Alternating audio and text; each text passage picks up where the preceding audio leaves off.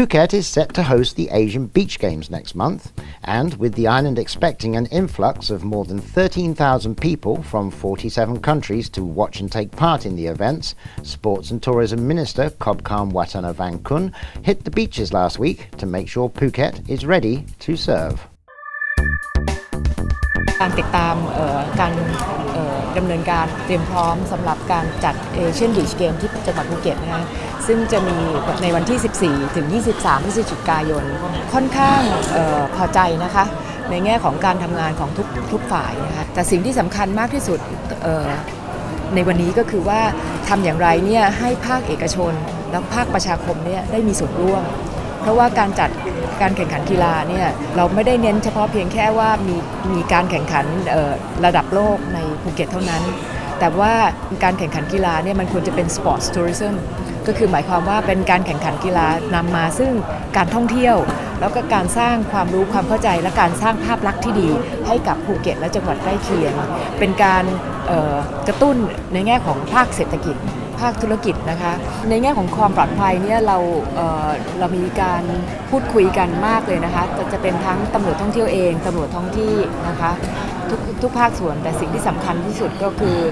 ประชาคมนะคะตรงนี้เนี่ยทุกคนคงจะต้องร่วมกันเป็นเจ้าภาพนะคะช่วยดูแลแขกบ้านแขกเมืองของเรา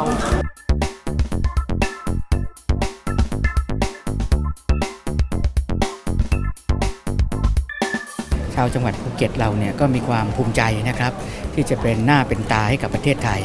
เป็นตัวแทนประเทศไทยที่จะต้อนรับนักกีฬามาในวันนี้นะครับในด้านสถานที่พักก็มีความพร้อมโรงแรมต่างๆก็ให้ความร่วมมืออย่างดียิ่งนะครับในเรื่องการขนส่งต่างๆนะครับก็มีความพร้อมเพราะเนื่องจังหวัดภูเก็ตเนี่ยเป็นจังหวัดท่องเที่ยวอยู่แล้วนะครับส่วนในเรื่องการพัฒนาเมืองขณะนี้เราก็ได้รับความร่วมมือจากองค์กรปกครองส่วนท้องถิ่นนะครับในการที่จะปรับปรุงเมืองหรือสร้างบรรยากาศนะครับให้เกิดขึ้นเพื่อที่จะทำให้เกิดบรรยากาศของการแข่งขันกีฬาส่วนในด้านอาสาสมัครเนี่ยเรียกว่าเตรียมได้เกือบ 100% แล้วนะครับการอบรมในเฉพาะทางด้านผู้เชี่ยวชาญเฉพาะด้านเนี่ยนะครับคณะกรรมการฝ่ายต่างๆก็ได้ทยอยอบรมจนถึงปลายเดือนนะครับ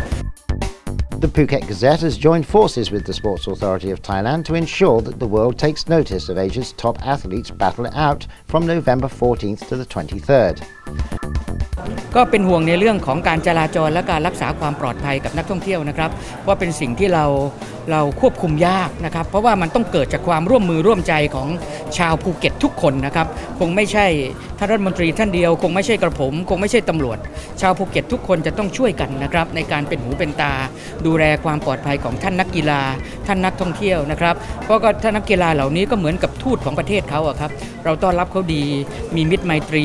ต่อไปเขาออกไปเขาก็ไปพูดนะครับถึงว่ามาภูเก็ตเป็นแดนสวรรค์สวยงามยังไงนี่ก็เป็นเรื่องที่เราทุกคนจะต้องช่วยกันครับ